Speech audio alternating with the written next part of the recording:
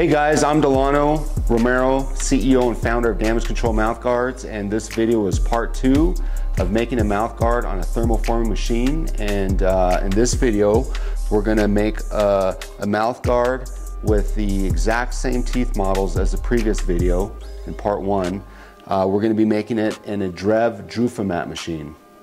These are the top of the line machines that you can get for making custom fit mouthguards, and they're called Dreve Drufomat scans. They're German machines, and we have literally produced thousands of mouthguards in each machine that we have here.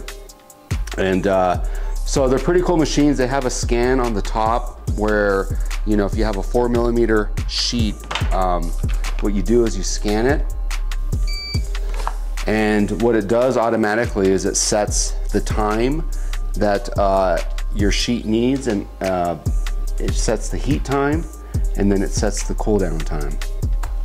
However, we found out, since we're at high altitude, we're at 5,000 feet here in Albuquerque, we kind of had to tweak that. It's not accurate. Maybe it's accurate in sea level, but it's never been accurate for us. But it's still a cool feature. But that's just what I wanted to point out in this machine, is that you don't have to worry about keeping an eye on the sheet dropping.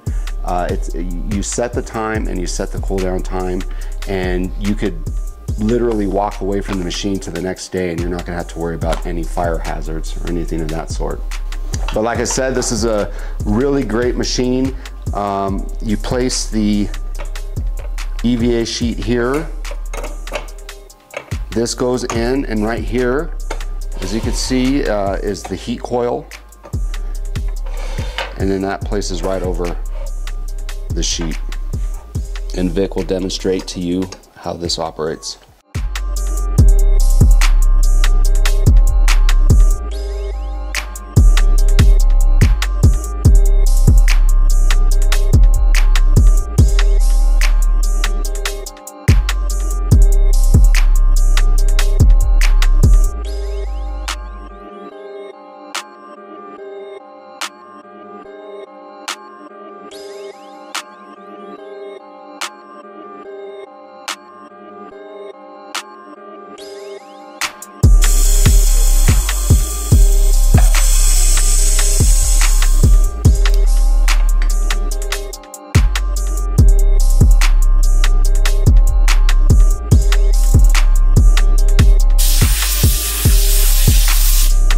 So now Vic is cutting it with a heat knife.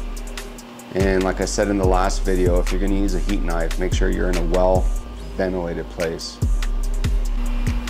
You could use scissors too, or you could use a scalpel knife and you could heat it up with a blowtorch.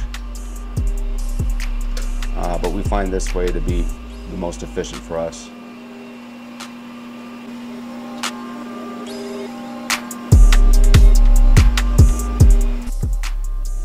Okay guys, so we're back, and we had made this particular mouthguard with our Dreve Drufomat machine, and as you can see, we got a much better imprint into the material as a result of using high pressurized versus vacuum forming.